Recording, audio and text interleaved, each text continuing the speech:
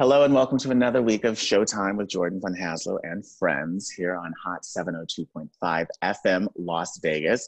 Today I have an old buddy of mine, very talented director and writer who's patching in from around the world. As a matter of fact, he's in Ireland now. Jonathan Kesselman. Thank you so much for joining me. How are you? Thank you. Good, man. Good to see you, and thank you for having me. And Yeah, I'm so glad you're here. Right? I thought about you the other day, and I was like, oh my God, we haven't caught up in forever. How long have you been in Ireland? Because I feel like the last time we spoke, you were still in LA. yeah. It's been about 2.5 years, I think. It was we came here in 2018 in May, something like that. And it's been 2.5 years. I was in the States a couple times over the summer, but it's just for work. So I was in and out. And I should have. I don't know if you're in LA or not when I was out there last summer, but it sounds like you're not. You were in Indio and or Vegas, right? Yeah. So, there you go. So how have you? I'm sorry, go for it. No, yeah. So do you want to know why I got here, or? Yeah. So like you met my wife Suzanne. You know she's Irish, and we had our son here. He's 5 now. We had him here 5 years ago, and I thought we were moving here because we have a home in Dublin and a home in the village where we're quarantining right now, like in a village called Omeath, which is a coastal, middle of nowhere, like rural Irish sort of town. And we had him here, and we were living here. Then I got a job in Atlanta for 3 months. I was working on Ang Lee's last movie, and when I came back, she was like, she was isolated with the baby, and she was like, I can't be here anymore. We need to go to LA. I'm like, I hate LA. Went to LA for 2.5 years, and so we re-caught up there, and then when Trump got elected, I said, we got to get the fuck out of Dodge. She's like, no, it can't be that bad. And I said, nah, I think it's gonna get bad. It's gonna get bad. And we're talking about it this morning. I was like, I call that. Like, it got really bad. You're like, told you so. Told you so. Yeah. That's so funny. So speaking of that, how have you been spending your spring break? My spring break? You mean the quarantine, or that's exactly what you're calling it? About. That's what I'm calling it. I like it. Oh boy, my spring break. It's less exciting sounding than that. I'm just trying to keep sane. So I was working on a TV show all last year, and it ended like 2 weeks before this lockdown happened. And so I grabbed the editing software from the office. So I've been reteaching myself how to learn Premiere and other bits of software. I'm writing music with a bandmate of mine in LA, and like just learning Logic, which is a audio production program, and bought a keyboard, and I'm teaching myself piano, teaching myself Spanish, watching my kid. Like a lot of the days watching my kid because my wife's working still, and so. But and then eating a lot of food, cooking a lot, and drinking way too much booze at night. This amount of alcohol, man. Well, have you come up with? Has anything really great come out of your creativity over this? Like it was like, oh my God, I had this wonderful idea. Or, oh my God, so we have a couple songs we wrote, and one I spent last week cutting music video for using all stock footage, and the song we're a comedy rock band, and so it's a song called TED Talk, all about we make fun of TED Talks basically. So that song is now on YouTube, and I sent it out to like just people I knew yesterday, and we're getting a good response. So that's been fun, and a couple other songs are working. We had the music written, but now working on lyrics, and then it's just fun for me. Music is just I'm not looking for anything out of music. It's not how I make a living. It's just more like I enjoy. Yeah, being creative. Yeah, that makes sense. Have you been working on any new film ideas? No, I have 2 movies or 3 movies actually that I've been trying to get made for a couple years, and I kind of had this thing in my head where I don't want to write anything until one of these things goes. So one of them we're out to an actor I think is going to come on, and we have some money in place for it, and it's a movie set in Ireland, like an American Ireland road movie, kind of like Planes, Trains, Automobiles meets local culture clash thing. And so that would be the first thing I think that looks like it would be going as soon as it opens up here. And then Ebert Hammer 2 suddenly has a spark of happiness. I just bought not only the sequel rights, but I bought the underlying rights from the new rights owners, and they're interested in potentially financing and distributing sequels. So that's kind of cool and exciting. And I just don't want to write any more movies because it's like I've written so many things that are good that don't get made, and it's like I just want to focus on getting the things that I've written made, and then when one thing goes, I'll write something else, because what's the fucking point? What's the point of writing something just to have one more heartbreak, one more sort of struggle uphill to get something made? Like I'd rather just laser focus on 3 things, and No, Yeah. totally. That makes sense. Do you think that this, in the long run, like all of this that's happened, will be kind of um, good for filmmaking in the sense that like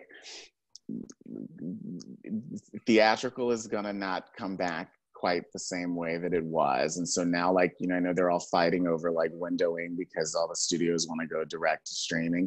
Like, I kind of wonder if in the long run if that'll be better, like for the content creator, in the sense that there's more output. But I I guess it could keep be a hearing, flip side yeah, to it. but I keep hearing that, but it's like, I don't know. I don't know. I mean, honestly, like for me, I don't, like it's great seeing your stuff in a theater with people, and especially with comedy or horror, any kind of like, where like with comedy and horror, it's all about like, getting as many laughs from the audience or scares, and sort of Totally. experiencing that is great. And I think doing comedy and seeing it in theater with people, like the laughs sort of spread and, it sort of feeds itself. But that being said, I mean, for me, like, I just love making movies. I love making people like, and so like, no matter, I don't care how, where they show, I just like, I actually enjoy just the process of it is the real joy for me. You know what I mean? So like, I Yeah. don't, I just, it's just hard to get anything made. And yeah, I don't know. I would like, yeah, it's just difficult. So we'll see. I have no idea. I have no idea. I mean, yeah, So it's kind talk. of a weird black hole of, yeah, I don't know what's going to happen. Yeah, yeah. Well, I guess no one does. Talk to me about how you got to film. I think we had this conversation a long time ago when we first met. But how did film come? I know you grew up in Los Angeles, but did you grow Yeah. up in like the film world, or was your family like in the entertainment No, business or anything? my mom was a school teacher. My dad worked for IBM. Um, and growing up I grew up in the Valley. I mean, since you've lived in LA, you know what that means versus like, I grew up in sort of like the blue collar, like, where the grips would live. Kind of, I didn't grow up in like the nice part of LA. I grew up in North Hollywood, Van Nuys area. And I always loved, my dad would take my brother and I to movies. I was obsessed with movies. I used to collect like the calendar section from LA Times when they would have like the year movies or the fall, where I just love movies, but I was always very scared of the business because I met a lot of people in the business who are just, and still are, kind of assholes. It's just a very strange business. So I ended up getting into, yeah, I got into psychology. That was my major in college.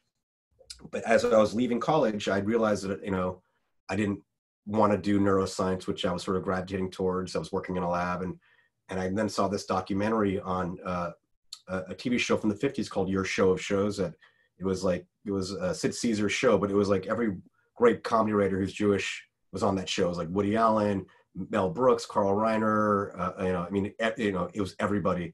And I just like, it was one of those moments where like, that's what I was put on this earth to do. Like, I want to do that.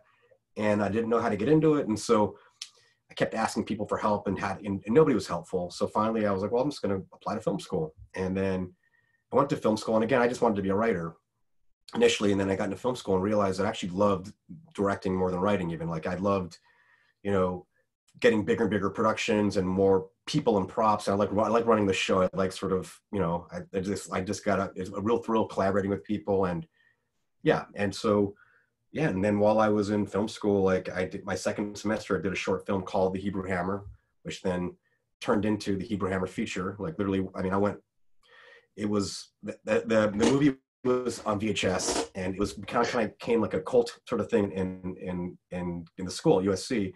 People kept asking for videotapes for their lawyers or their Jewish neighbors. And I was like, fuck this. And then at the same time, like USC chose it as like one of their favorite, the archivist chose the best films, short films from USC from 1950 to present. And I was there, and it chose my movie. And it was like, wow, I was like, obviously this idea is really fucking connected with people. I should write this. And so over the summer I started writing it. And then as I was writing it, I got one of my tapes went to a friend of mine who his girlfriend or his roommate had a girlfriend who was an agent, something, whatever. Some agent saw it and called me, and they're like, this is really funny. You've written anything that's a feature? I'm like, well, I'm actually finishing the feature. And then from there, it kind of just took off. And I graduated and went right into making the movie when I was 27. How cool is that? Like, to just get that kind of momentum like that early on. And I wish it happened later through my career. But it took another 10 years to get my next movie made. So it's just, it's just hard. It's weird. But it was, no, I'm glad. Yeah. What was that process like? I mean, like, so you had this agent who really dug it, and like you had all these folks who were behind the short, and like, oh my God, this is a really awesome concept. How challenging was it to get the feature itself made? I mean, what's funny was yes and no. So initially, everybody who read the script was like, it was like a quote unquote hot script in Hollywood. Everyone's reading it like, this is so funny, but it's never going to get made. It's too Jewish. I'm like, okay, and these are Jews telling me this. I'm like, okay, you Uncle Mordecai, or you know, I don't know. So that kept happening, and then I got a call from, you know, that this guy Mark Platt, he's still a big deal. Mark Platt used to run Universal. He produced La La Land, and like he's a big producer. Yeah. He met with me and he's like, I want to do this movie, but it's too Jewish. It needs to be like a Black Jewish comedy. We want to develop it with you. And so I started working with him for like 2 weeks, or his development guys, and then I kind of hinted early on that I want to direct it. Like I've always directed everything I've written, and it was made clear to me that was not going to happen. You know, they wanted this to be like a Ben Stiller, Chris Rock movie, and then at the same time, independent film producer by the name of Ed Pressman, who's like he's been around forever. Ed like produced everything from Badlands to like Wall Street, The Crow. He got his hands on it and was like, look, we can make your movie for $1 million total, and you can direct it. And I was like, yes. And I'm like, is that even possible? I didn't know. And it was a challenge. It's not a lot of money to make. It was a pretty ambitious movie. So, and that was it. I went off to New York and then there you go. The rest is history. Go. I'm always fascinated with things that become like kind of cult hits. Yeah. Did that happen like just organically, or were you guys like were you doing a lot of marketing of the film when you were first working on it? Yeah, it became cult because there's no marketing. So like so we got into Sundance. That's when we premiered, and prior to us premiering at Sundance, they showed the movie. They were very confident in the movie, so they showed it to the buyers in LA and New York simultaneously. And all the buyers were like 60-year-old men, white men, and they were just like freaked out by the movie, and so nobody bought it. And so at Sundance, we go there and like no buyers are coming anymore, but we were the hot comedy at Sundance. Like people were like shouting, "Hey, Abraham, we're funny singing something." I'm like, "Oh, thanks." I go to festivals. I went to a film festival in Toronto. There's a Toronto Jewish Film Festival. It sounds silly, but there's this Bloor theater, like 800-seat theater, and there's literally like a Blockbuster lines around the block. It's sold out. They did 2 screenings of the movie. It was supposed to be 1. It was like, holy fuck! Like clearly this is, but like. It was a thing, and then, but like, it was, no one was buying it, but then Comedy Central had seen it and waited, and then they basically bought the TV rights for $500,000, but their deal was, well, you're gonna come out in theaters, but you can't show it in theaters until we show it 6 times on our network first. And we're like, okay. And then we had like literally $5,000 of marketing money for the theatrical, and so nobody saw it in theaters. We're on 8 screens. And back then, when your movie played in a theater, like your box office determined whether or not your movie was like what your career, like there's all the numbers in the box office. Yeah. Like I think millions of people, or 1 million people saw it in Comedy Central a month before it came out in theaters. And so it was this weird pre-streaming stuff where my movie was like, people like your movie, but it didn't make any money. So I was a screenwriter for a while. So I just made my living writing movies that never got made. And that was frustrating. And, but because of the airing on Comedy Central over 5 years, that's where the people started discovering the movie. Because and then that's where it kind of just grew from that. Yeah. What did you do after that? Because like you have this kind of like really cool experience where this little short film just kind of takes on a life of its own. You're right out of school, so I'm sure you're like, I'm hot shit. Like, what happened? I got humbled. I just did a lot of writing stuff that, and the thing with the studio writing is that these things never, like, it's so hard to get a movie made, and you learn that, but like, so just writing really good things that, people would read and like, and then they'd almost go, and then an executive would, every 6 months or a year, these executives get fired because they make a movie, they say yes to a movie, and that movie doesn't do well, and then they get fired. So I had a project with executives who are like, yes, it's going to happen. If actors are getting attached, and then suddenly they go away, and then people come in, they're like, oh, it's not my movie. Fuck that movie. I want to do my project. So that happened a long time, and I got so frustrated with that. Just I like to make things, more writing is whatever. Like to make the thing is exciting for me, and so I was like, I want to just be on set. So I got into advertising. I tried to get into advertising, so I started doing commercial work, and because I preferred to do that, to be like just to be able to be on set and call, even if it's for a fucking product, like this call action and cut. Like I want to do that. So I did a bunch of that in New York, and and then yeah, my next movie came about because the star and writer and producer of the movie is a comic who's really funny, a great guy named Maz Jobrani. And if you people listening to your show don't know, he's like, here nobody knows who he is, but if you're like Middle Eastern or Persian in particular, then he's like the comic, like he's like the big Persian comic. And somebody suggested me to Maz because he was looking to do a movie in this similar kind of vein, like a silly broad comedy that's culturally kind of like, Yeah. And so I directed his movie in 2014. It came out in 2016. It's a very funny movie called Jimmy Vesvet, American Hero. But again, it was made for, the Persian community. So it was, This is very like niche. Very niche, yeah. You can watch it on Showtime, but like, it's still like, it's not, yeah. And, but that was amazing. And that was a great experience. And then what else? I've also, like, I mentioned I had one of the coolest jobs I ever had was a couple of years ago. I got to write and direct second unit on Ang Lee's last movies. I got to work with Ang Lee and John Toll and all these like legends that I would never, I do comedy. These are like Oscar winning people. And I was like getting to work with them and like be a department head. And it was such a really amazing experience. And it was really good for my confidence in the sense that like, I was like, I can play at this level. This is a $50 million studio movie and I've been entrusted to this big thing. And I'm like, I can do this and I can work with these people and, I can hang at this level. And so, yeah, so that was great. And then what else? Like last year I had another very, very cool job and hopefully it'll be coming out sometime. Randomly, a tech millionaire was looking to do a political or not a political comedy show, like a fact-based comedies. He's obsessed with like John Oliver, or and so, but he wanted to do it like a sketch version of that. And so, for a year, he'd been trying to get it going, but he needed someone like me to actually put it together. And so I met him, and then he hired me to showrun this show called Gander, and it was initially going to be like this very small Irish thing. And I was like, well, all the comics I know are kind of American comics. So suddenly, we have like Lewis Black and Rachel Dratch and, Jay Moore. And so it's a really funny show. I brought on my friend Rob Kuttner, who he won like 5 Emmys for writing for The Daily Show. Like fact-based comedy is his like back, his back it's for it. And so every episode is based on a piece of research. And so we have 6 episodes we did. So, the episodes range from things like exploitation of death to like food delivery services, how they're screwing you, to like, the cult of work, how we sort of fetishize work. So it's all really interesting stuff based on real numbers and statistics, but it's really heavily sketch based and kind of irreverent, and it's fun. So yeah, we did 6 of those, and we're now trying to sell it because initially it was going to be for YouTube only. Then he decided he wanted to sell it instead, and that's that's where it was before COVID hit. And, and now I sit at home, drink wine, and write stupid songs. Everything, right? Stupid fun.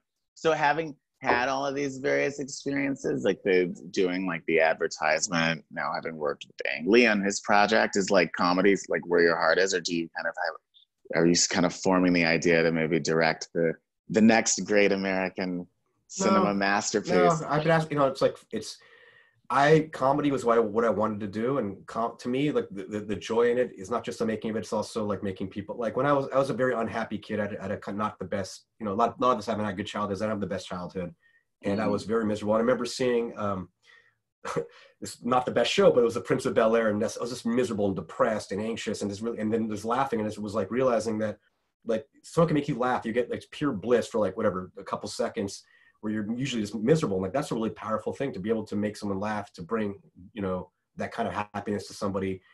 And I want to learn how to do that. And so like, I've always, and I've only gotten better at making comedy, and I want to keep doing it. I'd like to have one that's financially successful so I can,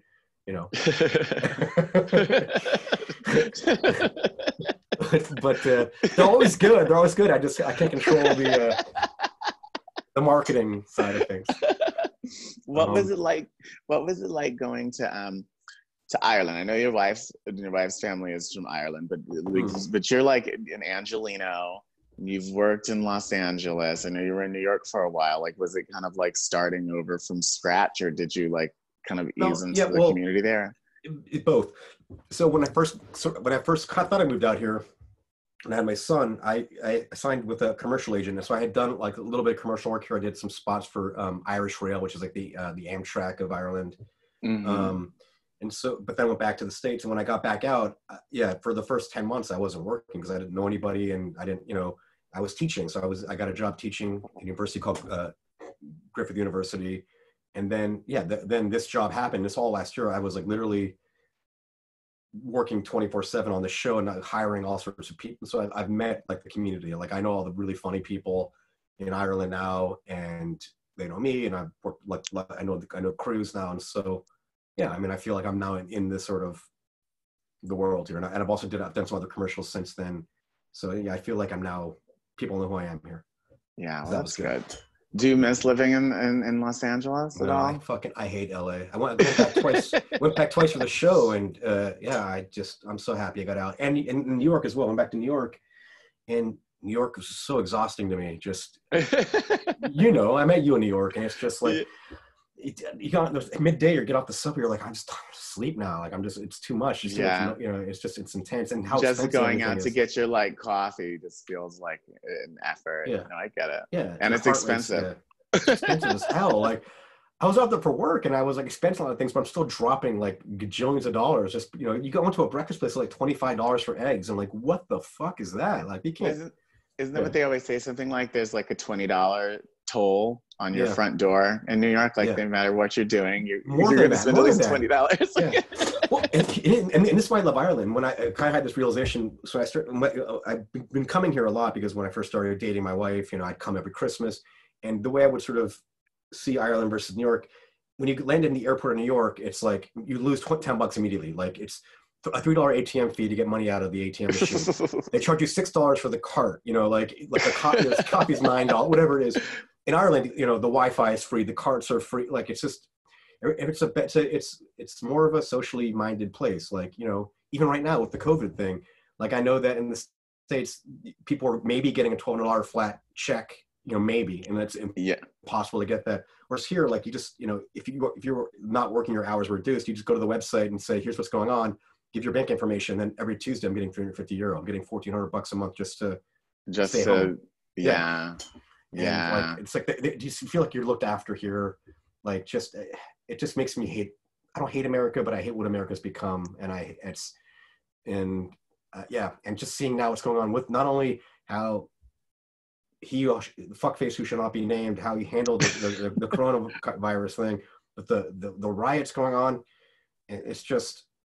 Well, it's bizarre to me. Well, not bizarre, but what's so strange to me is that it's like all of these things are converging at once. Like this isn't just about George Floyd's death. This is about the coronavirus. It's like all of these things have just kind of like totally bubbled up, and it's like. Well, I think America's been broken for a long time, and people are starting to realize it, and to the point where now it's just like it's tipping point. Like there's no social safety net. Racism has been a problem since the country was formed, and it's and the police brutality thing has been going on forever, and and it's been in the spotlight now because of cell phone cameras, but then you put people inside with no money, no jobs, shitty police, and you're on edge. And then they've been stuck at home for the last 2 months on top of it, right? Through the and you have Trump and Trump is not helping. He's just throwing gas on the fire. Like it's just it's grim there, man. And it's depressing. Because I still read the American, I read the Washington Post and New York Times every day, and it's just, when I left, it was so stressful to read the paper and constantly Trump, and how awful it is. And it's like on your phone. Now I feel less attached to it. Like it's a little more. Because you're a little separated from it. You're not like inundated with it. Yeah, and I feel bad. Like there's a really great op-ed writer here named Fintan O'Toole wrote an article about how Europeans are now just like we used to fear America and be inspired by America or whatever. Now we're just pity America, and that's a shitty place to be. But yeah, I don't know. I feel like this is the end of an empire, and I feel like it's the rotting corpse of democracy, and I feel like. Well, that's what a friend of mine, we talk, and it's sort of like every day, like it's like, oh my God, the world is ending. It's over. It was nice knowing you. But then the next day you'll see something, you'll be like, okay, this is maybe a little inspiring. Like this is gonna be a good positive change, and then the next day you're like, yeah, no, no, the world's Yeah. over. It's not the world. And here's the thing about Americans. When I was there, it was this way too. Americans are very American centric. Like I look on Facebook, like most of my Facebook friends are American. And they're making the coronavirus thing like a blue state versus red state thing. You know, don't lock us in. I'm like, no, you understand? Every country in the world is doing this. There's other places. We don't care about your red fucking blue. Like, you know, like we have scientists, smart people here are going. They're not worried about you. They're worried about their citizenry. Going, no, you can't leave the place. It's not being locked in because you're Democrat or Republican. Like it's just. Yeah, it's crazy. Everything's become like, yeah. Everything is totally politicized, and it's sad, and it doesn't help that this is an election year on top of it. So it's just, you know, I don't know. What's it like? So your kid, right? So your kid has always just grown up in Ireland, right? No, he lived in LA for 2.5 years with us. And but like as a kid, but I mean, like as a little kid, he was like what, 2 when you guys moved? We moved when he was 1. Right. Almost 1, and then we moved here when he's like 3.5 or 3. 3.5. Well, yeah. So okay, so but now like he starts. Is it strange as an American and like having been born in LA to kind of like raise an Irishman? No, like that was a big reason for why we moved here. It was sort of like I grew up in LA, and it was not a good place to grow up.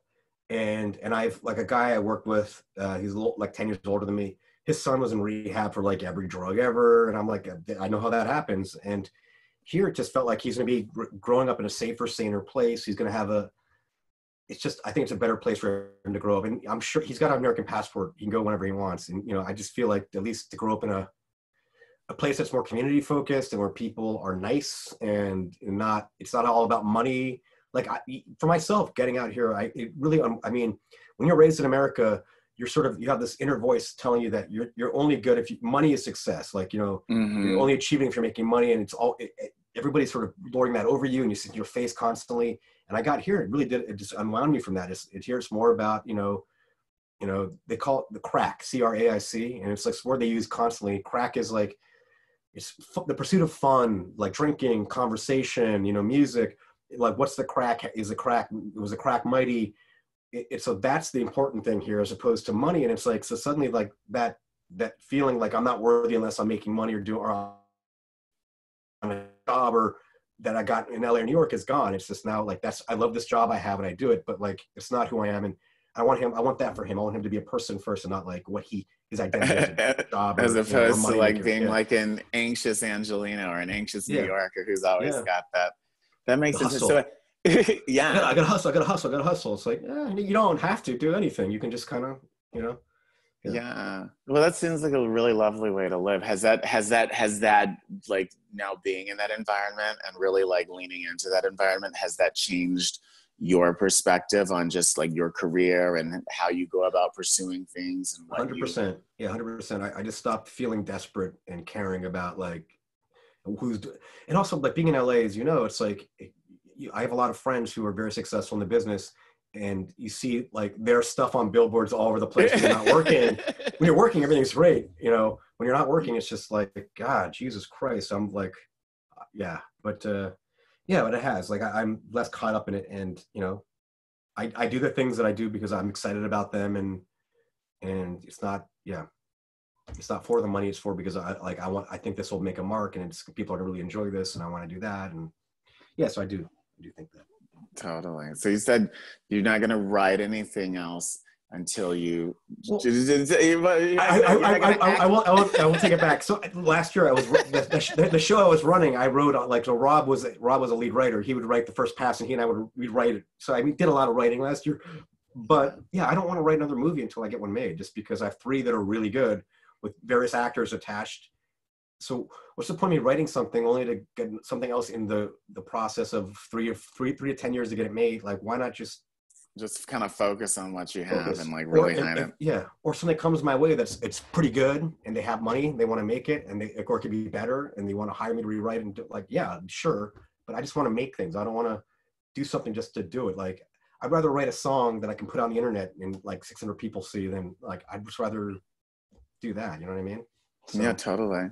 Now, how long have you been? I know you said you're playing, you're teaching yourself piano. How long have you been a musician, and what other instruments do you play? Well, I play bass. So in my band, I play bass, and I used to play guitar. I've been playing music since I was a kid. My sister's a music teacher, so I just, grew up with music. But the piano I've been playing for about 5 weeks. And so Quincy Jones has this amazing, I'm a show for Quincy Jones. He's got an amazing piece of soft thing called Playground Sessions that I've been using. It's very commercial, but it's great. Like it really, so it's an incredible app. Like it's like kind of gamifies piano playing. And so I'm practicing every day, and it's getting more and more difficult, but I'm learning, I'm getting better and better. And it's something I've always wanted to play piano. I've always wanted to, and I used to be able to read music, and I'm always been a musical person, but I stopped being able to read music, and now I'm learning to read music again, because it's like, if I'm going to do it, I have time to do it. I might as well do it right. And well, I think that's what so much of the last few months have been about for like everybody, kind of like trying new things and like figuring out like what makes you happy, what would be interesting, or what's this. You said you're also learning a new language as well. Spanish. Well, so I took 3 years of Espanol in high school, and but I at that time in my life I wasn't really focused on academic. I didn't care, so I kind of just sort of coasted through it. But I had a little bit of a basis of it, and so this another thing called Duolingo. I'm sure you know of. It's like this free language. Yeah, it's great. Yeah. And so initially I was like, I'm gonna learn Gaelic. My wife's Irish. My son's gonna learn Gaelic. It's the Irish language. And I did about for 5 minutes, and that language has no basis in any. Like, it's just fucking this ancient. Like, it makes no sense. I'm like, fuck that. I'm depressed. I don't want to. Like, go back to Spanish. At least I can have some wins every day. I can feel like I'm actually, it's not everything is brand new. Like so in Spanish also for about 6 weeks, and I'm getting up there. Do about a half an hour to an hour a day, and I wish I were that disciplined. I'm like really bad. Like I'll start. Like I first downloaded Duolingo when I went to Italy a couple of years ago, and I was like, okay, I'm gonna get a little conversationally, and I start out so good, like, okay, from 9 to 10 a day, I'm gonna do my Italian lesson. Then Tuesday, okay, from 9 to 10, I'm gonna do my lesson. Then Wednesday, okay, maybe I'll look at it for 20 minutes. I like don't have the discipline. It's so bad. Well, like what I love about that program is they help you. They're like, other people are beating you on the leaderboard, or like, if you don't practice today, you're gonna lose your 35-day streak. And I'm like, oh no, I need to practice. And so like they do kind of help. They guilt you into like getting back into it. Like, but it's not like I don't know. It's just I also like what I've learned about myself over the last 20 years. If I don't have a project, if I don't have things to be into, I'm an obsessive person. And I will turn that obsessiveness onto myself, and that's a real problem. So I'd rather, like I can't get that fucking song down, or I can't figure out the lyrics of this, or this movie, I can't figure it out. Like I'd rather have that as a problem than me, whatever nonsense I have in my head, whatever stories I'm telling myself in my head. So I like getting myself out of my head into something else. So that makes sense. Is your process like, are you a very like structured person, like the person who like your whole week, even working from home, your whole week is planned, or do you just kind of wake up and just say like, oh, play the piano today?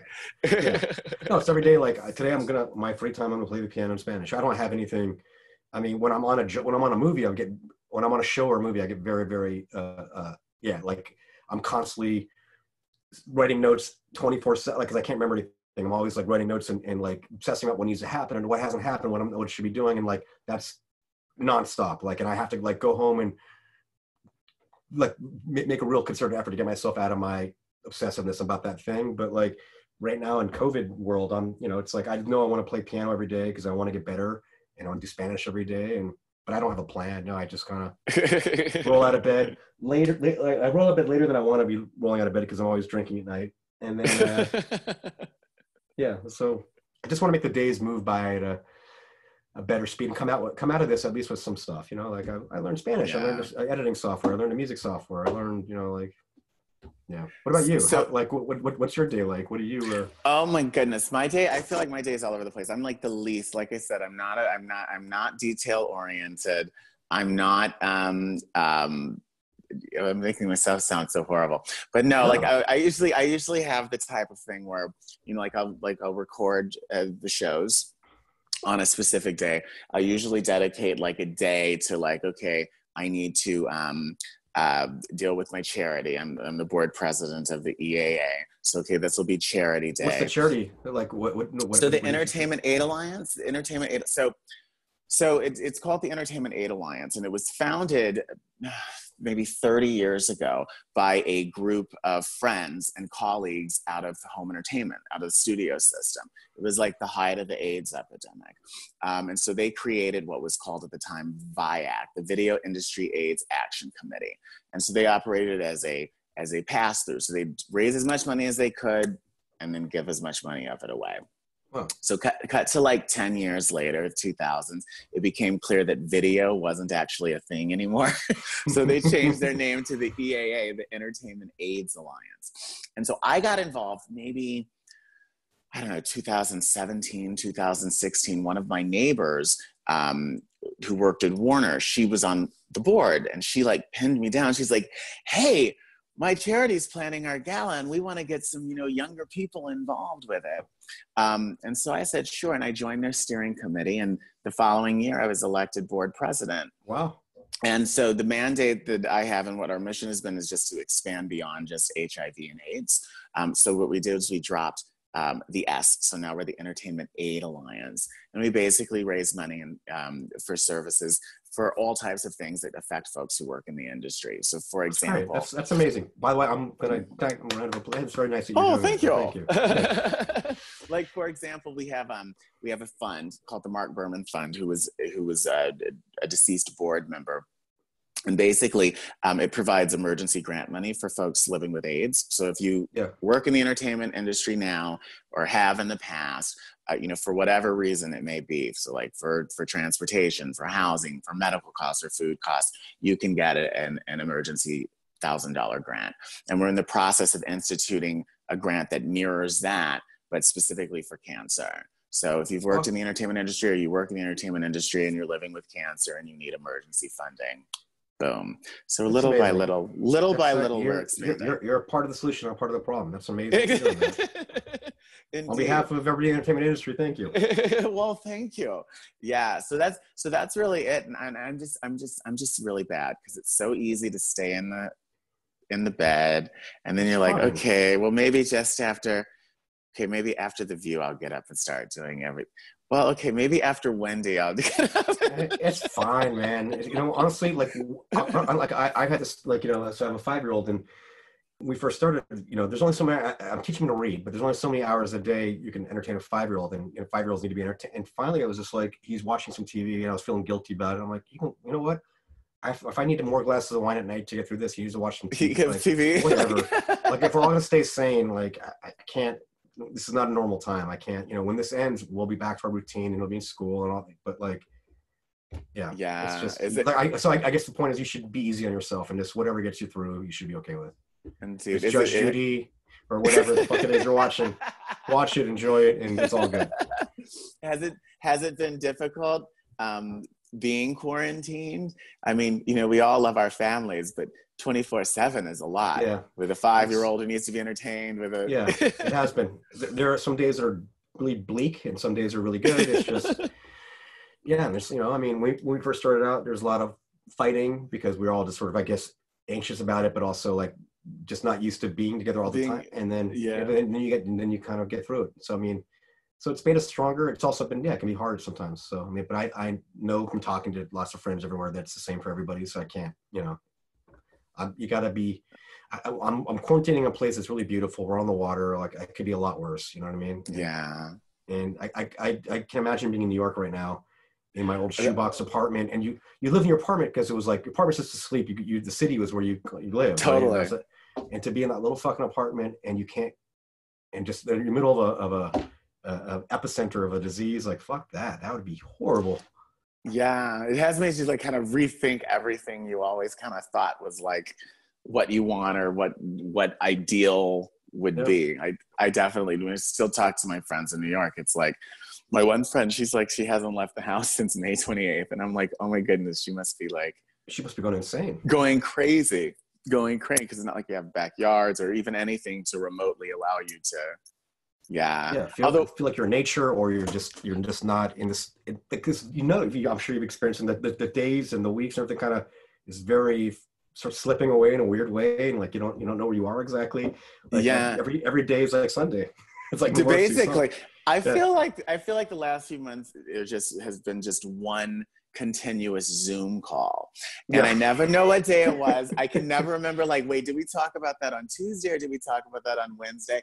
Or then I'll start talking to people about something that I actually spoke to someone else about, because it's just all just, it's all one big blur. But I kind of wonder though, like, you know, once, you know, the world does completely open up, is it going to be like kind of a shock to people? Like, wait, what do you mean I have to leave my house? Wait, I have to put on pants and like go into an office? What's an office?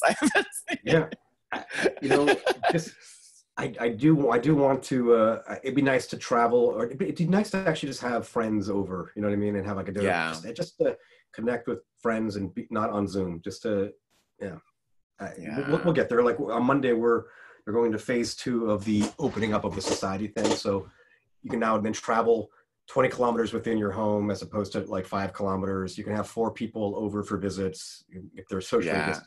So it is what it is, you know? I mean, what's the mood been like there in Ireland just over the course of this COVID thing? People here have been really, like, our leaders are really good. Like, it was explained very well to us, and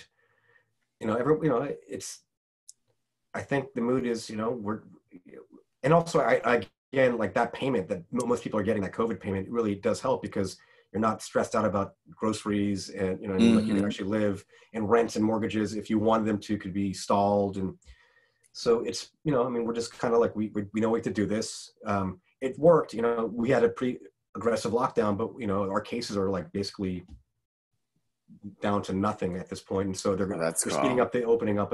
It's just so it's, you know, I mean, it's been tough for everybody in the world, I know, but like, at least I feel like we have good leadership, and there's some sort of safety net here, you know, economically. And how do you think, from just a writing standpoint, thinking about like things going back into production, like, do you think that the pandemic and coronavirus is gonna like kind of affect like the stories you tell or how you tell stories? Like, I was just, you know, thinking about like makeout scenes and like big crowd scenes, and like, have you contemplated that at all? Yeah, no, I've had conversations, like, so the guy who brought me onto Aang's movie is a pretty big producer, and we were talking about it, and he brought up this thing. I saw an article about it called virtual production. So a lot of studios are going towards this thing called virtual production, in which, like, imagine like a car with like a Google camera.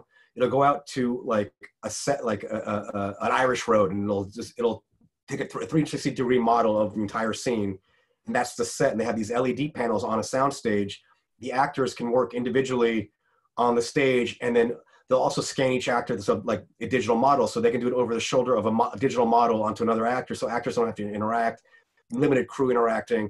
And that, I mean, seems cool, but it's also, that's like a studio level money kind of thing. Like, you can't do that as an independent filmmaker. So I don't know. I mean, here they're opening up production, I think, and I think we'll go first. And, you know, one of the things I was thinking about is, well, what do we just quarantine everybody? You get all the actors and crew in one place for 2 weeks, and then, I don't know. I don't know. I think Tyler Perry suggested something along those lines, based on the fact that his studio is basically like, I think it's an old army compound barracks. So like they have dormitories, and just talking about quarantining people for the 2 weeks beforehand and for like all of production. It's just so weird, because I just think about life and just how interact, like even taking meetings with people and all. It's like, it's just going to be so strange to see how things are going to move forward, like how deals are going to be made, like how it just feel like everything that we're used to doing is going to change really significantly. And I think it's just really strange, especially in a town like Los Angeles, which is so much about show and being social and interacting and showing off. It's like I'm actually happy about that. Like, you know, like what I hated about LA was, I just felt like you spent your life doing meetings for the sake of meetings. These meetings never went anywhere. They never led to actual income or business or project. Like, it's just, people just want to meet, and it's like, no, if you want to do that, we still do that, but I'm going to do it from my house on Zoom. You can meet me all you want. Like, do we have money ready to go? We're ready to make the movie? Let's go. Then I'll show up. That I don't mind that at all. And and being in my car 24/7, Jesus Christ. So, I mean, I think for a lot of ways it's good. You know what I mean? But no, that makes sense. Yeah, I don't know. It's so nuts. Have all of this various streaming service providers like opened up for business in Ireland? Like, of course, I'm sure the Disney Plus has, and because I've been watching. I'm sorry, go for it. Yeah, no, I was gonna say. So I got Disney Plus for my son, like just when this happened specifically. We have Netflix. I can't get Hulu here. I tried because I wanted. There's a show called Normal People. That's an RT. It's a big hit out here that I wanted to see, but I can't get it unless I have a VPN on. And HBO Max, I haven't tried, but honestly, like most people, not me, use BitTorrent sites to steal stuff. I would never do that. I would never steal anything that's illegal, and it takes money out of the pockets of everybody in the entertainment industry. So yeah, I would never do that. I just find it so like overwhelming because like I in like the last like 2 months, so aside from like the Netflix and the Hulu, I got Disney Plus, I have BritBox, I have HBO Max. NBC is about to release Peacock, I think, in a couple of weeks. Apple TV Plus, and I find now like there's too much choice. Too much stuff. Like, and I feel like I spend so much time just going from one to one, but not really able to find anything. And I got a free trial for Apple Plus, and I watched like 1 or 2 things, and their stuff is just not. It was like Amazing Stories. I loved as a kid, loved Amazing Stories. And I watched the remake of it or the redo of it, and I watched 2 of them. Like, this is terrible. Like, this is just I haven't seen it. So bad. And I think I don't know. There's too much choice, and I don't know what to watch unless it's like I'm hearing about it a lot on social media. So I just watched the Last Dance, the Michael Jordan thing, which was amazing. And if you watched that at all, oh yeah, Jordan fan. Yeah, I'm from Chicago. Oh, have you seen it? Have you watched it? I've watched the first one. Oh, it's so good. So I'm not done with it yet. Yeah, I just didn't. I grew up with the Bulls, and I was a Lakers kid, but like I was always in awe of him. But I didn't know how intense and cool. Like he's a really interesting person, and then Pippen and the Rodman thing. It's freaking brilliant. It's really good. And what else? Succession. I finally watched that, and that's great. So can I tell you, I have to start Succession over because I remember I watched it when it first came out, and I was totally confused about it because they really promoted it almost like a Billions or like it's this like sweeping family drama.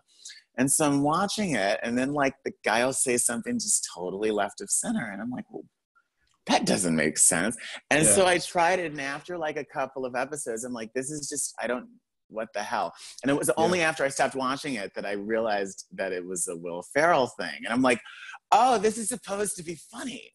It's so now I want to people are so the people are so awful. They're so powerful and awful, and it's just, and Brian Cox is so mean, and like they're all mean because of him. And it's really great, and the dialogue is really great. Yeah, so you should check it out. I think you'd like it. Well, and season 2 is better, I think. Yeah, because I realized, I'm watching this from the wrong, because I'm thinking it's supposed to be this like serious drama, and I'm just like, this is not computing. I don't understand. Why is he making that smirk? Why did he say that? But I think I want to rewatch that because I. What about you? Is there anything I should be watching that I haven't? Hulu. You don't get the Hulu, so never. But I do watch this show called Devs that a friend told me that I think's on Hulu, and I haven't watched that yet. It starts off amazing, and then and then once the idea, sort of the sci-fi of it is kind of put out there, it kind of starts going downhill, and it doesn't but it looks really cool, and the tone's really cool. It's just not as good as it could have been, but it's cool. It's worth checking out for sure. Okay, I'll check that out. I just finished on Hulu watching Mrs. America. I don't know if that's aired there or not. So fascinating. So it's Cate Blanchett, and she plays Phyllis Schlafly, and it's all about the Equal Rights Amendment getting passed. So Phyllis Schlafly was like very conservative, homemaker, blah, blah, blah, blah, blah, versus like the Gloria Steinem. And so it was, aside from the fact that it's like really good, like the cast is like, it's like Margot Martindale, Tracy Ullman. Wow. Aside from the fact that the cast, it was just really amazing just to kind of watch it from an historical perspective, because I didn't even realize until the postscript at the end that the ERA never actually passed. So the women's rights. Yeah. And like the last state ratified, like I think it was Illinois, it ratified like this year, but like Senate won't push it forward. And it was just really well written. It was really well acted. And I learned something. And when all 3 of those things happen, it's a pretty good show. That's great. All right, Miss America. It's called Miss Americana or Miss America? Mrs. America. Mrs. America. Okay. Mrs. America. Yeah, it was really good.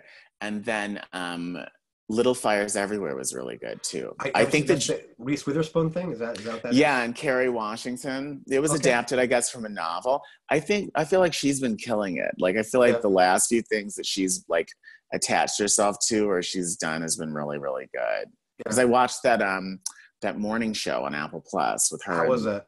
Jennifer. I enjoyed it. I liked it a lot. I actually, let me say this. I'll go back for a second season.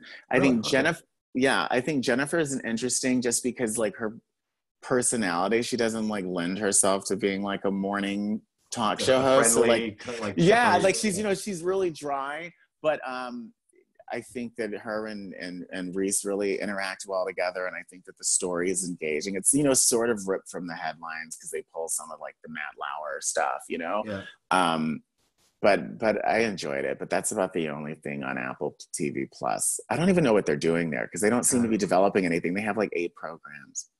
Yeah, I mean, they probably still have enough money to support their programming. I mean, Apple, like they have no money. They're just this broke, poor company. What are they? Yeah. What's the TV what's the TV season like there? Like, is there like in Ireland? Is there like a traditional like pilot season and all of that jazz? Or? There's only really one and a kind of a half like studio. Like there's one network called RTE, Radio Television Ireland. It's state supported, so it's financed by TV license. So basically, if you have a TV here, you're supposedly supposed to pay like $100 a year to have your TV, which nobody does, and so they don't have a lot of money. And I met with them, and their programming is not great because it's a bureaucratic place. And I think a lot of the reason why people who it's like a state job or government job. So the people who are the executives there just don't want to do anything, and they don't have to because it's a pension kind of thing. And the programming is not really good. And Virgin Media now has a TV station, but they're not really doing scripted stuff. They're doing more like sort of they're buying the Judge Judy's or like sports or like. So it's not, so a lot of the TV is UK TV. So like, the stuff my wife loves to watch, there's a lot of it seems like sort of the house shows, like the house renovation shows or the cooking shows, a lot of that stuff. There are some good UK shows, but those shows are usually in America too. But there's not a lot of, I'm developing a show with the company out here, we'll see, with Adam Goldberg in this company. About it's just it's typical standard setup, but I thought it'd be really funny because I live in this small village where there's 500 people, and I'm a weird anomaly. I'm like this Jewish entertainment guy from America. And it's all farmers and stuff here. So the premise is like Adam plays like a stingy Broadway director. He's like really uppity and just up his own ass, and he witnesses a mob hit and gets put in witness protection and sent to the because he's kind of high profile to this little village in Ireland. Yeah, he decides to put on a production of Hamilton with all the local villagers, and so we're working on that. We'll see if I can do anything with that. That sounds fun. Okay, unfortunately, our time on Hot 702.5 is over, but I want to keep chatting for a little bit. So we're going to say goodbye to our radio listeners, and the remainder of this can be found tomorrow on both our YouTube page and on our wherever you find your wonderful podcasts. And where can people find you? The Worldwide Media Conspiracy is my company and website, but just because it just came out, check out TED Talk by Better Than the Beatles. That's my band name, Better Than the Beatles. TED Talk. It's a very funny, fun music video and song. So check that out right now. But yeah, that's where they can find me there, or the worldwidemediaconspiracy.com. Awesome. Well, thank you for joining me. I really appreciate it. And I'll hear you guys, we'll chat with you guys next Monday at 11 a.m. right here on Hot 702.5 FM Las Vegas. Bye. Okay, hold on. Is a hot mic moment? The fuck, right? Hot 107 2 point whatever. People are assholes.